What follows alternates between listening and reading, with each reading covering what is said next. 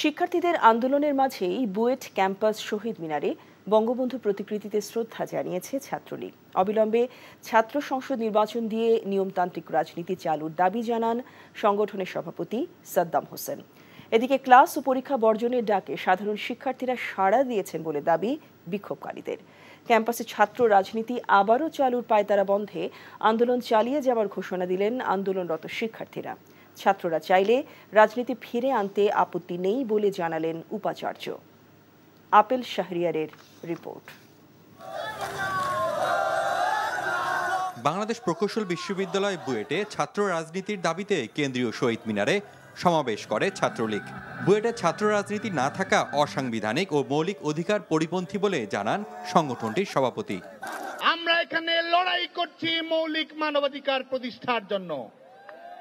বাংলাদেশ প্রকৌশল বিশ্ববিদ্যালয় যে অন্যায্য, সংবিধান বিরোধী, মৌলিক মানবাধিকার বিরোধী এবং একই সঙ্গে সুস্পষ্টভাবে খোলামেলা শিক্ষা বিরোধী সিদ্ধান্ত গ্রহণ করেছে, তাদেরকে উচিত শিক্ষা দেওয়ার জন্য আমরা শহীদ মিনারে এসেছি। পরে ক্যাম্পাসে গিয়ে ছাত্রলীগ নেতা কর্মীরা শহীদ মিনারে ফুল দেন। এদিকে পূর্ব ঘোষিত অবস্থান কর্মসূচি পালন করেনি আন্দোলনরত শিক্ষার্থীরা। তবে বিকেলের দিকে ক্যাম্পাসে জড়ো হতে দেখা যায় তাদের। নিরাপত্তাহীনতার কারণে কর্মসূচি পালন করা হয়নি বলে জানানো হয়। সন্ধ্যার আগে সংবাদ সম্মেলনে ছাত্র রাজনীতির বিষয়ে কঠোর অবস্থানের কথা জানান তারা। আমরা শপথ করছি সকল রাজনৈতিক ও নিষিদ্ধ সংগঠন থেকে বুয়েটকে মুক্ত রাখব। আমরা আবরার ফাহাদ ভাইয়ের রক্ত বৃথা যেতে দিব না। আমাদের ক্যাম্পাসের রাজনীতি মুক্ত থাকা, অপশক্তির কবল থেকে মুক্ত থাকা এবং নিরাপত্তার নিশ্চয়তা শিক্ষার্থীরা পেলে আমরা সকল ব্যাচের শিক্ষার্থীরা অনতি বিলম্বে আমাদের একাডেমিক কার্যক্রমে ফেরত যাব। আন্দোলনকারীদের ক্লাসে ফিরে যাওয়ার আহ্বান জানান উপাচার্য। সঠিক তথ্য জানার জন্য তদন্ত কমিটির রিপোর্ট না আসা পর্যন্ত আমরা কোনো ব্যবস্থা নিতে পারছি না।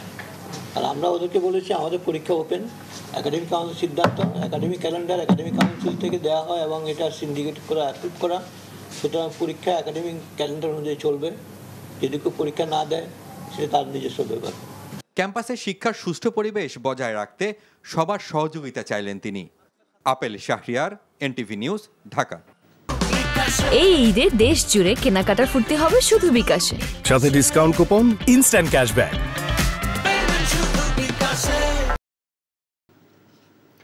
বিএনপি চেয়ারপারসন বেগম খালেদা জিয়া মৃত্যুর সঙ্গে পাঞ্জা লড়ছেন।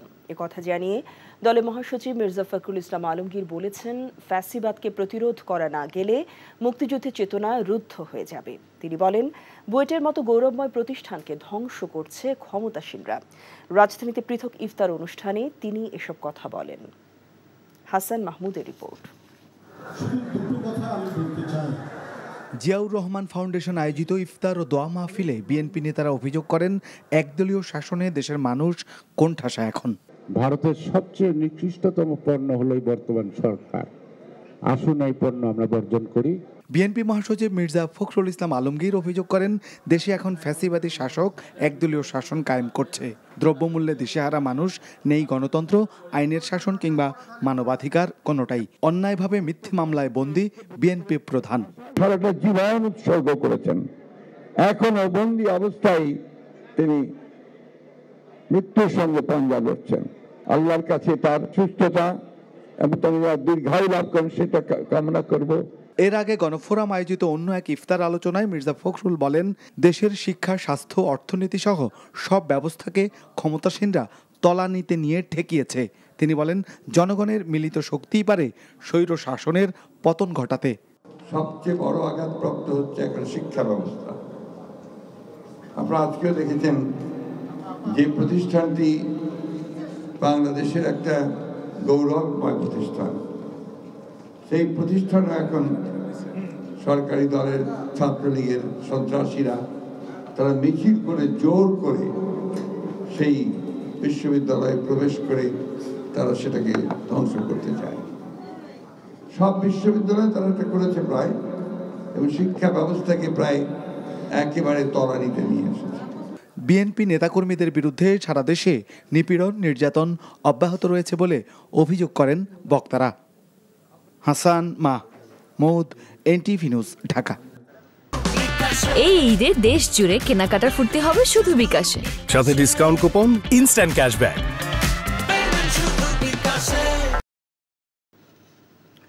ছাত্র রাজনীতি বন্ধ করার নামে বুয়েটে জঙ্গি রাজনীতির কারখানা পরিণত করার প্রমাণ পাওয়া গেলে সরকার অ্যাকশনে যাবে বলে জানিয়েছেন আওয়ামী লীগ সাধারণ সম্পাদক, সড়ক পরিবহন ও সেতু মন্ত্রী ওবায়দুল কাদের। সকালে রাজধানী তেজগাঁওয়ে ঢাকা জেলা আওয়ামী লীগের কার্যালয়ে চট্টগ্রাম বিভাগের নেতৃবৃন্দের সাথে মত বিনিময়ে তিনি কথা বলেন। আসন্ন উপজেলা নির্বাচনে ক্ষমতাসীনদের ক্ষমতার অপব্যবহার না করার নির্দেশ দেন ওবায়দুল কাদের। রিপোর্ট করছেন ফাহাদ মোহাম্মদ। রাজধানী তেজগাঁওয়ে আওয়ামী লীগের ঢাকা জেলার কার্যালয়ে চট্টগ্রাম বিভাগের আওয়ামী লীগের নেতৃবৃন্দের সাথে মত বিনিময়ের আয়োজন করা হয়। সভার সভাপতিত্ব করেন আওয়ামী লীগ সাধারণ সম্পাদক ওবায়দুল কাদের।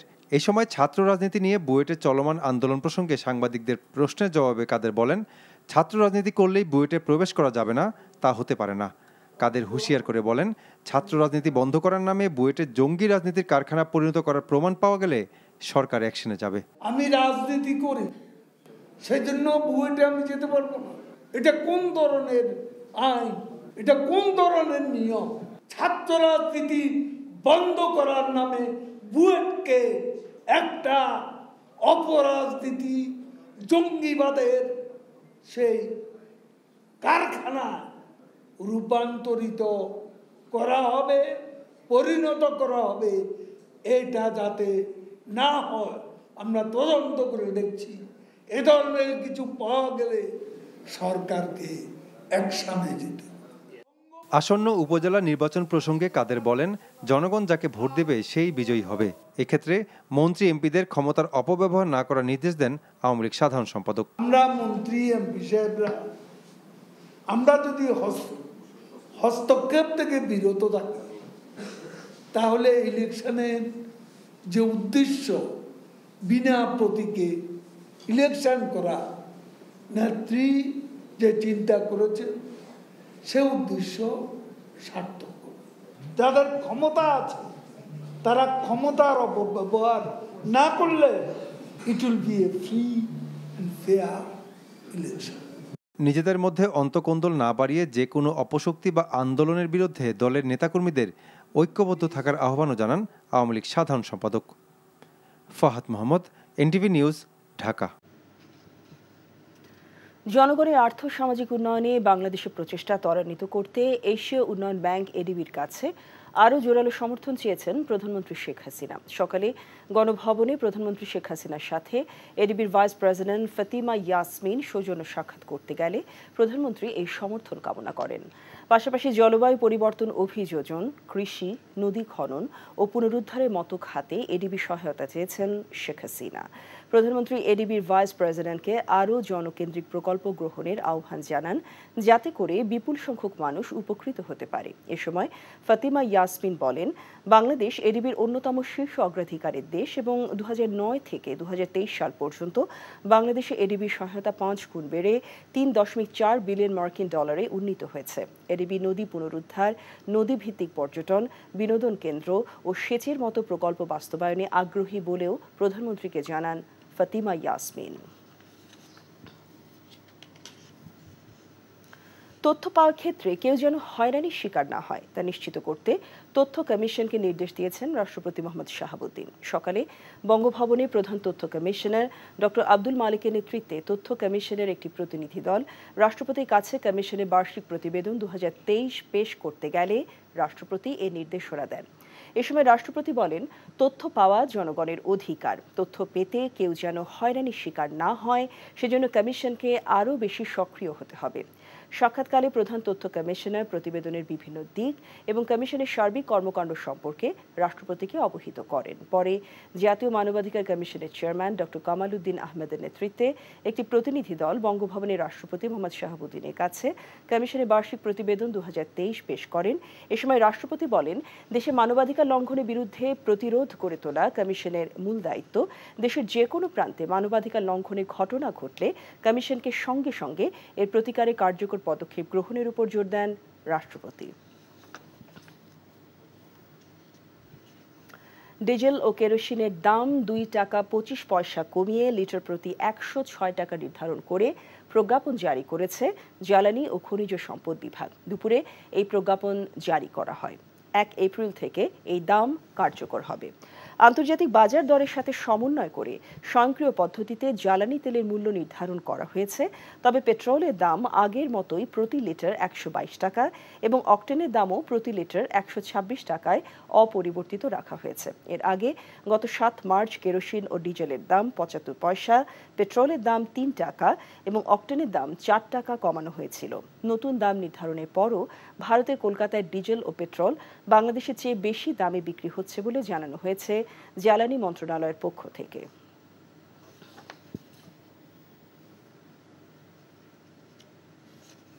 যাতায়াত সহ সবার সুবিধার্থে ঈদের ছুটির সাথে সামঞ্জস্য রেখে 9 এপ্রিল সরকারি ছুটি ঘোষণা করতে আইন শৃঙ্খলা সংক্রান্ত মন্ত্রিসভা কমিটি সুপারিশ করেছে বলে জানিয়েছেন কমিটির সভাপতি মুক্তিযুদ্ধ বিষয়ক মন্ত্রী আ ক ম মোজাম্মেল হক। দুপুরে সচিবালয়ে আসন্ন ঈদে আইন শৃঙ্খলা পরিস্থিতি নিয়ে মন্ত্রিসভা কমিটি বৈঠক শেষে এ কথা বলেন তিনি। ঈদের যানজট নিরসনে পদক্ষেপ নিতেও আইন শৃঙ্খলা বাহিনীকে নির্দেশ দেওয়া হয়েছে বলেও জানান তিনি। শ্রমিকদের বেতন ছুটির আগেই পরিশোধ করতে ও এজন্য প্রয়োজনে সংশ্লিষ্ট ব্যাংকের সাথে শাখা খোলা রাখারও সুপারিশ করা হয়েছে এই বৈঠকে। স্থানীয় সরকার নির্বাচনে সরকার দলীয় কেউ প্রভাব বিস্তার করার চেষ্টা করলে প্রশাসনকে যথাযথ ব্যবস্থা নিতে বলা হয়েছে বলেও জানান তিনি। আর সামাজিক যোগাযোগ মাধ্যমে গুজব ছড়ানো ঠেকানোর বিষয়ে ব্যবস্থা না নিলে প্রয়োজনে বন্ধ করে দেওয়া হতে পারে বলেও জানান মন্ত্রী। গুজব প্রতিরোধ এবং সাইবার ক্রাইম নিয়ন্ত্রণে জানেন যে আমাদের এখানে ওদের কোনো হেড অফিস না থাকার কারণে বিভিন্ন সময় আমাদের বিভিন্ন সুপারিশ কথা শোনা হয় না। সেই জন্য এই যে তারা শুনছে না, এটা আমরা পাবলিকলি প্রচার করব। প্রয়োজন হলে কিছু সময়ের জন্য এগুলো বন্ধ করে দেওয়া হবে। ছুটি তার ব্যাপারে কালকে আমাদের একটা সুপারিশ যাবে সরকারের কাছে, একদিন বাড়ানো যায় কিনা। 9 এপ্রিলটাকে আমরা এই করতে চাচ্ছি। এবারও উত্তরবঙ্গের বিভিন্ন মহাসড়কে ঈদ যাত্রায় চরম ভোগান্তির শঙ্কা রয়েছে। মানুষের দুর্ভোগ লাঘবে বঙ্গবন্ধু সেতু গোলচত্বর থেকে হাটিকুমরুল পর্যন্ত 22 কিলোমিটার এবং হাটিকুমরুল থেকে রায়গঞ্জ পর্যন্ত সড়কের ঝুঁকিপূর্ণ স্থানে সংস্কার কাজ চলছে। ঈদের আগে খুলে দেওয়া হবে পাঁচলিয়া ওভারব্রিজও। অন্যদিকে ঢাকা টাঙ্গাইল ও ঢাকা ময়মনসিংহ মহাসড়কেও ঈদে ঘরমুখো মানুষের গলার কাঁটা হতে পারে সড়কের উন্নয়ন কাজ। বিস্তারিত শওকত করিমের ডেস্ক রিপোর্টে।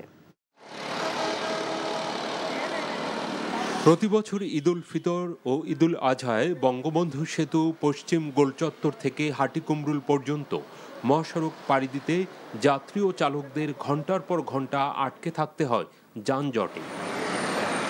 এ চরম দুর্ভোগের কথা মাথায় রেখে পুরোদমে চলছে এলেঙ্গা হাটিকুমরুল রংপুর 4 লেনের কাজ।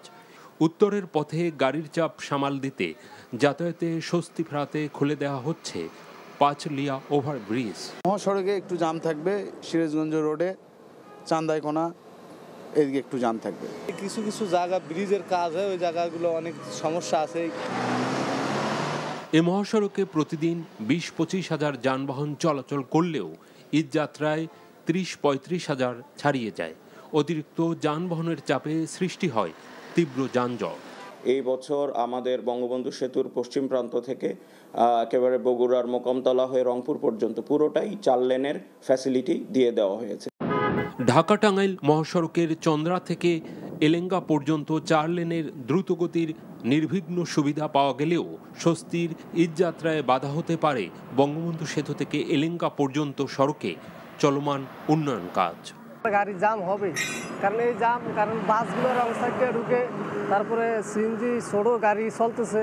অন্যদিকে গাজীপুরে ঢাকা ময়মনসিংহ মহাসড়কে কয়েকটি ফ্লাইওভার যান চলাচলের জন্য খুলে দেওয়া হলেও বিআরটি প্রকল্পের কাজ চলমান থাকায় ঈদ যাত্রায় যানজট ও ঘরমুখো মানুষের চিরচেনা ভোগান্তির আশঙ্কা থেকেই যাচ্ছে। শওকত করিম, NTV নিউজ ডেস্ক। অভিযানের নামে আইনের অপব্যবহার করা হয় বলে অভিযোগ করেছেন বাংলাদেশ রেস্তোরাঁ মালিক সমিতি। অভিযানের নামে চাঁদাবাজি চলছে বলেও অভিযোগ করেছেন সংগঠনটির মহাসচিব ইমরান হাসান। দুপুরে ভোক্তা সংরক্ষণ অধিকার অধিদপ্তরের সাথে মতবিনিময় সভায় তিনি একথা বলেন। ভোক্তা অধিকার বলছে, রেস্তোরাঁর মান নির্ণয়ে সবাইকে সমন্বিতভাবে কাজ করতে হবে। মেজবাহ হাসানের রিপোর্ট। বেইলি রোডে অগ্নিকাণ্ডের ঘটনার পর থেকে প্রশ্ন ওঠে দেশের রেস্তোরাঁ খাতের অনিয়ম নিয়ে। নড়ে চড়ে বসে সরকারের সংশ্লিষ্ট প্রতিষ্ঠানগুলো। অভিযানে বন্ধ করে দেওয়া হয় একের পর এক রেস্টুরেন্ট। বিষয়টি নিয়ে রেস্তোরাঁ মালিকরা অভিযোগ করলে আলোচনা গড়ায় প্রধানমন্ত্রীর কার্যালয় পর্যন্ত। সেখানে অংশীজনদের সিদ্ধান্ত জানাতে এই মতবিনিময় সভা। অনুষ্ঠানে অভিযান পরিচালনার ক্ষেত্রে সমন্বিতভাবে কাজ করার তাগিদ দেন ভোক্তাদের নিয়ে কাজ করা সংগঠনগুলো। আমরা ব্যবসায়ী বান্ধব হতে চাই এবং পাশাপাশি যেহেতু আমরা ভোক্তার স্বার্থ দেখার দায়িত্ব আমাদের, দুটাকেই আমরা দেখব। রেস্তোরাঁ মালিক সমিতির মহাসচিব বলেন, অভিযানে আইনের তোয়াক্কা করা হয় না। বিএসটি ওনারা মাঝে মাঝেই চালায় এবং আমি বলবো এক ধরনের চাঁদাবাজি হয় নীরব।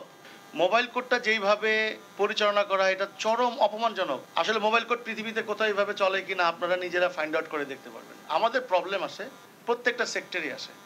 প্রবলেমগুলো সলভ করার জন্য যেই উদ্দেশ্য দরকার, যোগ্য পজিটিভ মানুষ দরকার, যে তারা আসলেই প্রবলেমটা কি ফাইন্ড আউট করবে, সেই প্রবলেম আমরা কিভাবে স্টেপ বাই স্টেপ অতিক্রম করব সেটার ব্যাপারে ব্যবস্থা নেবে।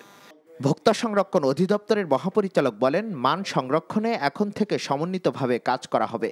আমাদের রেস্টুরেন্টগুলোতে আমাদের যে অভিযানগুলো আসে সেইটা ঢাকা সিটিতে আমরা এটি সমন্বয় করব। কাউকে ধরপাকড় করা, যে পুলিশিং করা, এইটাই মূল কাজ না। আমাদের এখানে আমাদের একটি কাজ, সেটি হলো যে এখানে কোনো সমস্যা থাকলে সেই সমস্যাগুলো অ্যাড্রেস করে যেটা আসলে ভোক্তা বান্ধব বা আমাদের আইনের প্রকৃত যাতে প্রয়োগ হয় সেই বিষয়গুলো আমাদের কাজের একটি অংশ, যে সেই সাপোর্টগুলো দেওয়া। বেইলি রোডের দুর্ঘটনা থেকে শিক্ষা নিয়ে ভবিষ্যতে রেস্টুরেন্ট ব্যবসা ঘুরে দাঁড়াবে, এমনটাই প্রত্যাশা অংশীজনদের। Mezbah Hasan, NTV news, Dhaka. ট্রান্সকম গ্রুপের বর্তমান চেয়ারম্যান শাহনাজ রহমান, প্রধান নির্বাহী কর্মকর্তা সিমিন রহমান ও হেড অফ ট্রান্সফরমেশন জারেফ আয়াত হোসেনকে নির্বিঘ্নে দেশে ফেরার সুযোগ দিতে নির্দেশ দিয়েছে হাইকোর্ট। একই সাথে দেশে ফিরে 72 ঘন্টার মধ্যে তাদেরকে আদালতে আত্মসমর্পণ করতে বলা হয়েছে। আজ বিচারপতি মোহাম্মদ খসরুজ্জামান ও বিচারপতি KM জাহিদ সরওয়ার কাজলের হাইকোর্ট বেঞ্চ এই আদেশ দেন। কোম্পানির সম্পত্তি এবং শেয়ার সংক্রান্ত বিরোধের জেরে ট্রান্সকম গ্রুপের প্রয়াত চেয়ারম্যান লতিফুর রহমানের মেয়ে শেজরে হক, তার বড় বোন সিমিন রহমান ও তাদের মা শাহনাজ রহমান সহ ট্রান্সকমের 8 কর্মকর্তার বিরুদ্ধে 3টি মামলা করেন। শাহনাজ রহমান, সিমিন রহমান ও জারেফ আয়াত হোসেন বর্তমানে দেশের বাইরে রয়েছেন। তাই তারা যাতে দেশে ফিরে কোনো বাধা ছাড়া আদালতে আত্মসমর্পণ করতে পারেন, সেজন্য হাইকোর্টে রিট করেন। ভারত থেকে 1650 মেট্রিক টন পেঁয়াজবাহী ট্রেন আজ রাতেই দেশে পৌঁছবে বলে জানিয়েছেন বাণিজ্য প্রতিমন্ত্রী আহসানুল ইসলাম টিটু। আজ সচিবালয়ে দ্রব্যমূল্য ও বাজার পর্যালোচনা বিষয়ক টাস্কফোর্সের 9ম সভা শেষে তিনি একথা জানান। এসব পেঁয়াজ 40 টাকা কেজি দরে টিসিবির মাধ্যমে বিক্রি করা হবে বলেও জানান প্রতিমন্ত্রী। গত কয়েক বছরের মধ্যে এই বছরই বেশিরভাগ পণ্যের দাম নিচের দিকে বলে দাবি করেন তিনি। কোরবানির ঈদ পর্যন্ত দেশে ভোজ্য তেল ও চিনির যথেষ্ট মজুদ আছে বলেও জানান টিটু। আন্তর্জাতিক বাজারে চালের দাম 25 ভাগ বাড়লেও দেশের বাজারে কেজি প্রতি 1-2 টাকা বেড়েছে বলে দাবি করেন বাণিজ্য প্রতিমন্ত্রী। আর পহেলা বৈশাখ থেকে চাল সরু ও মোটা হিসেবে বাজারজাত না করে চালের জাত অনুযায়ী বিক্রি করা হবে বলেও জানিয়েছেন বাণিজ্য প্রতিমন্ত্রী। নিজস্ব টেলিভিশন চ্যানেল আনার সুবিধার্থে গঠনতন্ত্রের 2টি ধারায় সংশোধন আনল বিসিবি। এতে করে বাণিজ্যিকীকরণের দিকে চলে গেল বাংলাদেশ ক্রিকেট বোর্ড। যদিও বিসিবি সভাপতি জানিয়েছেন কোনো ঝুঁকিপূর্ণ বিনিয়োগে যাবে না বোর্ড। আজ বিসিবির বার্ষিক সাধারণ সভায় এ সিদ্ধান্ত নেওয়া হয়েছে। রিপোর্ট বর্ষণ কবিরের। দুপুর থেকেই বোর্ড পরিচালক ও কাউন্সিলরদের পদচারণায় মুখর ঢাকার এই 5 তারকা হোটেল। যদিও অনেকটা আগেই নির্ধারিত হয়েছিল এই বার্ষিক সাধারণ সভার ভাগ্য। 16 ধারার 2টি অনুচ্ছেদে পরিবর্তনের জন্য কাউন্সিলরদের অনুমতি নেওয়ার আনুষ্ঠানিকতা সেরেছে বিসিবি। নতুন টেলিভিশন চ্যানেলের ছাড়পত্রের জন্য এই পরিবর্তন অবধারিত বলছে বোর্ড। যদিও সেই চ্যানেল কি স্যাটেলাইট পদ্ধতি না অনলাইনের মাধ্যমে পরিচালিত হবে সেটা এখনও স্পষ্ট নয়। দেখবেন আপনি যখন খেলা দেখেন বিসিসিআই টিভি, দেখা যাক, এখনো তো সবকিছু ফাইনাল করিনি। কেমন বলবো, এটা তো আইন সংশোধন করা হলো, এটা কি করবে, এটা কি করবো না করবো এটা এত সহজ না, এটা সবাই আছে। বিনিয়োগ মানে কি আছে? আমরা এখন এই যে এফডিআর করতেছি, এটা বিনিয়োগ না? আমরা বন্ড কিনলাম, কি এফডিআর কিনলাম, এগুলোই তো বিনিয়োগ। আবার আমাদের বিনিয়োগ কোথায় হইতে পারে বলেন, আমি শুনি। আমি তো শেয়ার কিনতে যাচ্ছি না মার্কেটে, ওটা তো হাইলি রিস্কি, ওটা তো হাই রিস্ক। এই গঠনতন্ত্রের ধারায় সংশোধনের কারণে চাইলে বিসিবি ঝুঁকিহীন যে কোনো বিনিয়োগে যাওয়ার ক্ষমতা পেয়ে গেছে। কিন্তু জাতীয় ক্রীড়া পরিষদের তত্ত্বাবধানে থাকলেও একটা স্বতন্ত্র ফেডারেশন হিসেবে এই পরিবর্তন সাংঘর্ষিক হয়ে যায় কিনা সে প্রশ্ন উঠেই যায়। জাতীয় ক্রীড়া পরিষদে থাকলে এটা বিসিবিরও থাকতো, আমাদের কনস্টিটিউশনে সাংঘর্ষিক হইতো। বাট আমি হওয়ার মতো কোনো কারণই দেখি না, মানে এরকম কোনো সুযোগই নেই। পরিবর্তনের হাওয়ায় ক্রিকেটের বিকেন্দ্রীকরণের বিষয়গুলো আলোচিত হয়েছে সাধারণ সভায়। বিসিবি সভাপতি স্পষ্ট জানিয়েছেন, আঞ্চলিক ক্রিকেট কমিটিগুলো নিজেদের উপযোগিতা প্রমাণ না করা পর্যন্ত কেন্দ্রের নিয়ন্ত্রণেই থাকবে সবকিছু। বর্ষণ কবির, NTV নিউজ, ঢাকা।